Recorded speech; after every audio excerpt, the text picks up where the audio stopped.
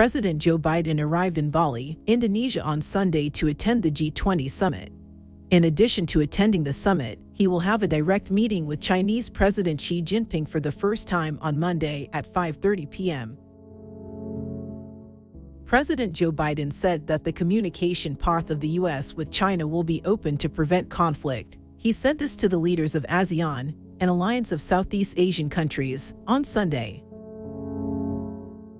World leaders are attending 3 major summits this week. An ASEAN conference ended in Cambodia. Biden said there, the U.S. will compete with China and talk about the country's human rights record, but he emphasized the importance of peace in the Taiwan Strait and ensuring freedom of navigation in the South China Sea.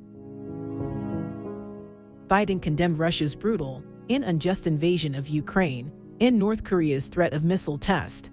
President Joe Biden also called on Myanmar's military rulers to follow the ASEAN peace plan, the White House said.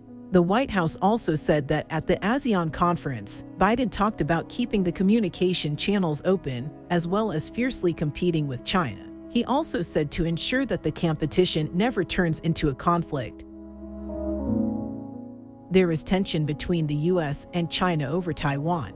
The bitterness between the two countries increased over the visit of U.S. House of Representatives Speaker Nancy Pelosi to Taiwan. In this situation, the President of the United States Joe Biden and the President of China Xi Jinping will face each other at the G20 summit, which will begin on Tuesday.